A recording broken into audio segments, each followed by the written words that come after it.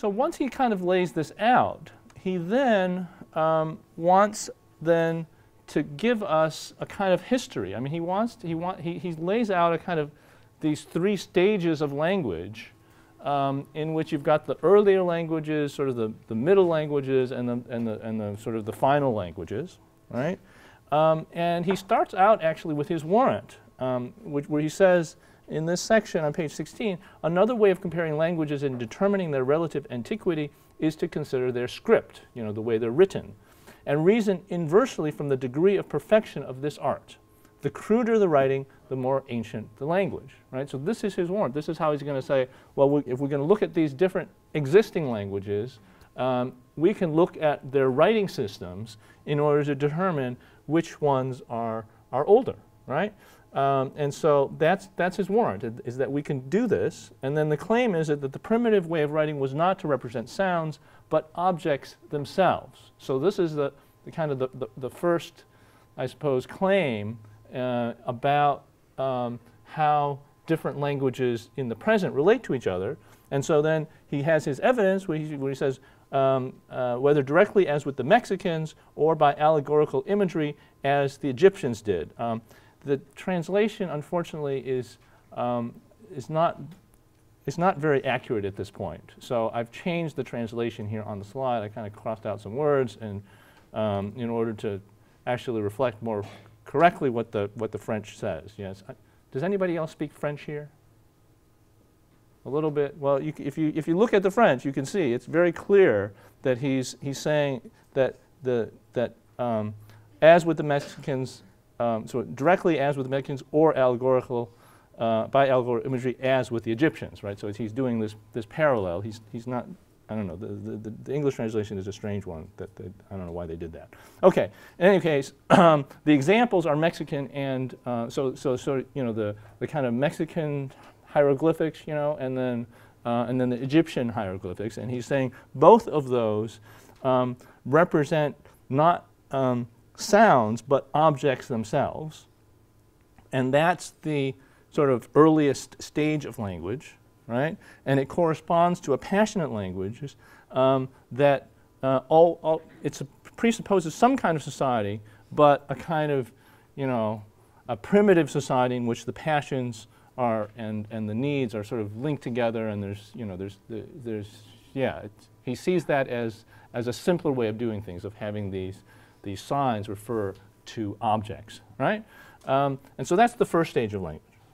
Then he goes to the second stage of language, and he says the second way is to represent words and propositions by conventional characters. So instead of having a sign refer to an object, he says that the signs now represent words and propositions, right? And in fact, he says actually they represent sounds. So his evidence is here. Chinese, such as the writing of the Chinese, it truly represents sounds and speaks to the eyes, right? So here he's seeing a kind of more advanced kind of language because it's no longer representing objects but now representing sounds. So there's a relationship between the words and the sound. And he says, and the reasoning here for why this would indicate a kind of more advanced form is he says that this can only be done when the language is completely formed and an entire people is united by common laws, for this already presupposes a twofold convention. So he's saying that in order for the signs of a language to refer to sounds, there need to be conventions. There need to be sort of agreements about what different things mean, and that is also what you need in order to have laws and sort of more complex forms of society requires these types of conventions. And so he sees a kind of development also moving in language and in society at the same time, right? So that's his second stage of language, right? And then he says the third stage of language is, of course, French, right? That's where you get to at the end, because in this kind of language, his claim is that in the third stage, you don't just represent speech like Chinese would. You're not just, the signs don't refer to words, but actually they analyze speech, right? And so that's what's, you know, that's where you get to when you get to an alphabet, because he says that in order to create an alphabet, and this is the reasoning up there, right? See, so the third is to break down the speaking voice into a given number of elementary particles, either vocal or articulate, with which one can form all the words and syllables imaginable. So he's saying that in order to come up with an alphabet, you have to break down the sounds of language into these component pieces, and then assign these words and syllables to these different pieces. We'll get to that. And then the evidence then is these commercial peoples, right? So now, rather than referring to a kind of society with laws, he's talking about sort of these merchants that travel all around, speaking different languages, and then analyzing the different languages and figuring out characters that would be common to all of them and that could refer to the different sounds, right?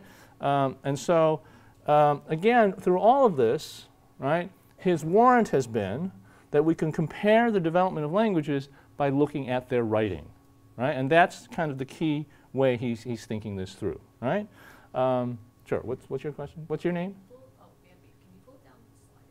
It's hard to see the very. Oh, okay. Yes. Sorry.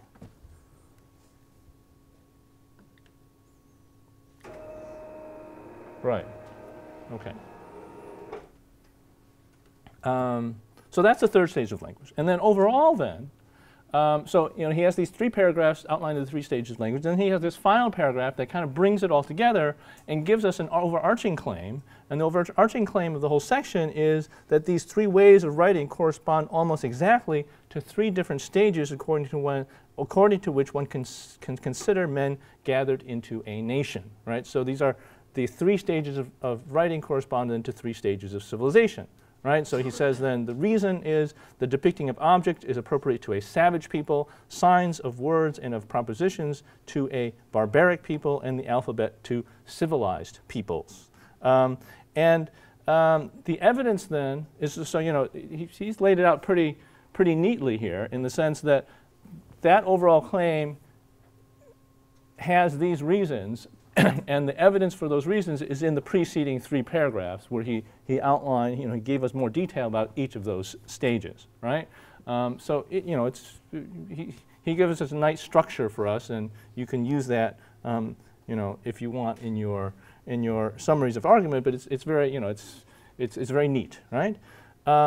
Except that the way he does it is it depends upon this warrant, right? Where we're not really sure. Is it, does it make sense to think about different languages in the present, representing different stages of language development? It's not really clear. I mean, he gives us that warrant, and he buttresses it with this notion of how different societies, need different languages, but it's not clear that it really matches up. So we're going to talk about that in a second.